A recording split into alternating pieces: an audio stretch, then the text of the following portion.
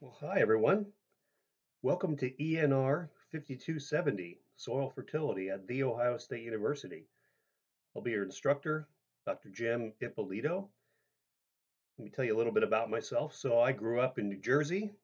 I went to school at the University of Delaware for my bachelor's degree in agronomy with a focus on plant sciences and microbiology.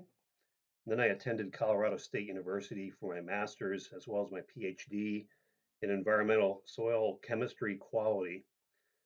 Then I worked part-time as a non-tenure track professor at Colorado State University. And then following that brief 7-year stint, I worked for the USDA Agricultural Research Service as a research soil scientist in Idaho for about 10 years. And then I just so happened to be at the right place at the right time and ended up back at Colorado State University from 2016 to 2023 as a professor of soil fertility, soil health.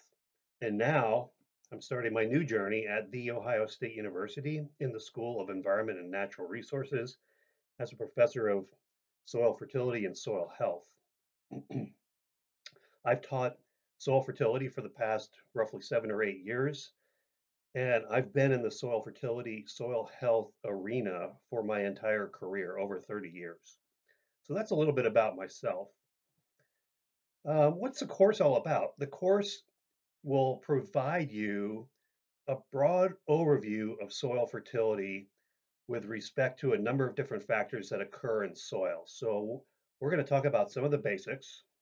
So bring everyone back up to speed again in terms of pH, electrical conductivity, cation exchange capacity, liming acid soils, etc. And then we're going to jump into the 17 essential nutrients necessary for plant growth.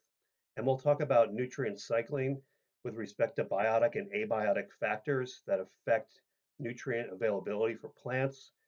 And at the end of the semester, you should be able to describe some of the primary factors that govern those transformations within soils. You need to be able to identify specific considerations with respect to cycling and management of nutrients, and more specifically, how to manage macronutrients and how to manage micronutrients within soils or cropping systems or ecosystems. Obviously, I hope it's obvious that by the end of the semester, you'll be able to diagnose nutrient deficiencies and tell someone how to overcome them. You should be able to, based on literature, Google searches, etc., come up with a fertilizer and or lime recommendations for numerous crops that we grow or plants that we grow. And then if we have time, identify those situations that have led to excessive nutrients within the environment. How do we overcome those issues as well? So the expectations of this course are relatively simple and straightforward. I drive off of learning objectives for each unit. If you know the objectives, you'll do well on the quizzes, which are online, and you'll do well on the exams. If you're face to face, they'll be in class. If you're online, they'll be take homes. There's also 10 issues of the week that describe real world issues that we face outside of the classroom where you'll apply the learning that you gain within the classroom to solve real world problems. And then for those of you that are graduate students, there's a required video.